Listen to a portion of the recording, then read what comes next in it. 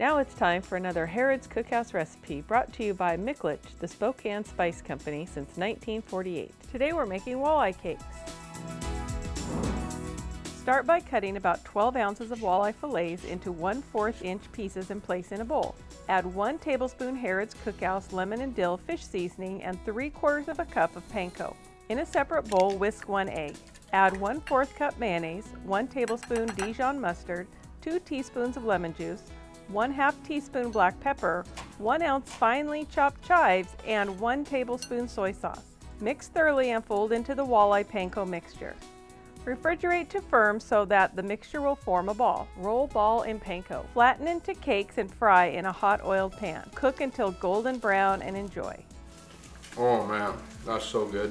For this and other great recipes, visit the Harrod Outdoors website. Tune in next week for another great wild game recipe.